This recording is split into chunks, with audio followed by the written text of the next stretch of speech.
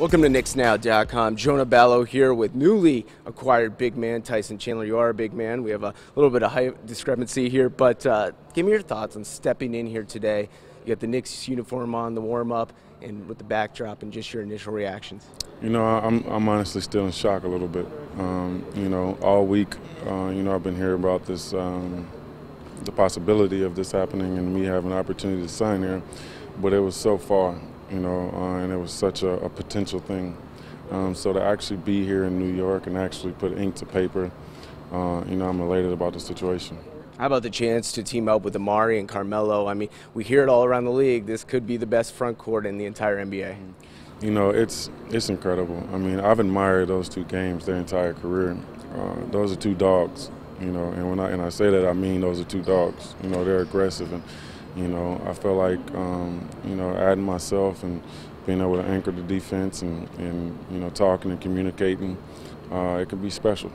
When you hear people around the league talk about you as the defensive anchor and arguably the reason why the Dallas Mavericks got over the hump and got a championship last year, how does that make you feel?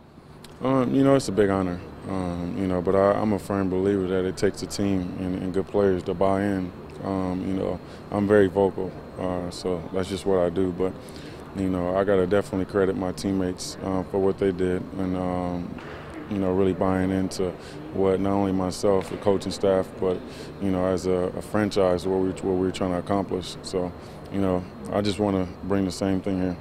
All right, I know you've done a lot of interviews today answering the same type of questions. Let's get off that a little bit.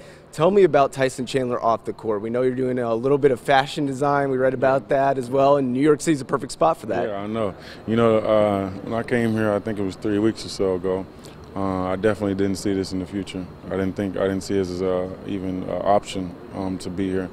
And I was just amazed at what you can accomplish in the city.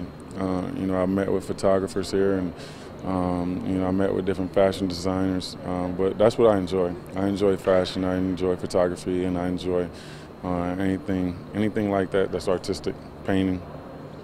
I think what's artistic is going to see you on the floor December 25th against the Celtics. I mean, that's going to be your debut. How exciting is that? Oh, man, to play against the Celtics in the Madison Square Garden, the team that knocked this team out of the playoffs last year, I'm looking forward to it. It's a great challenge. It's a great measuring stick of where we're at and where we need to go. That team has played together for years now, so it's our job to catch up. Excellent stuff. Well, we're so excited to see you at the Garden on opening night and throughout the season on KnicksNow.com. Thank you so much for your time and welcome to New York City. Thank you. I appreciate you having me. There he is, Tyson Chandler, and I'm Jonah Ballo right here on KnicksNow.com.